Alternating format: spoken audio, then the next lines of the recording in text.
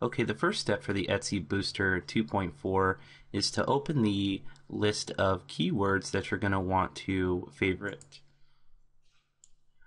So once you navigate to your file, go ahead and click open.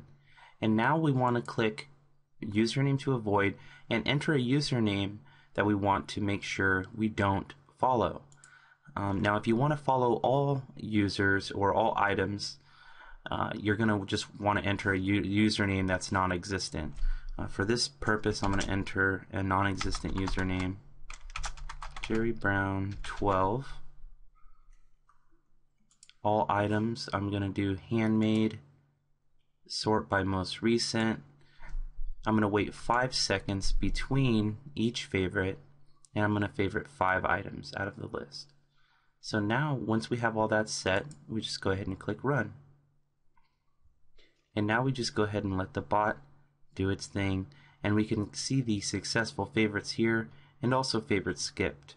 If you're seeing a lot of favorites skipped, you're going to want to make sure to change up your variables such as most recent or relevant items, and also change up your keywords or item type as well. That will allow you to favorite more items if you're running into a lot of favorite skips. Okay, and as we can see here, the bot has now favorited that item, and you'll see it pop up here in successful favorites after the favorite wait time. Okay, and that's all for the favorites module. In the next video, I will go ahead and explain the followers module. Thank you.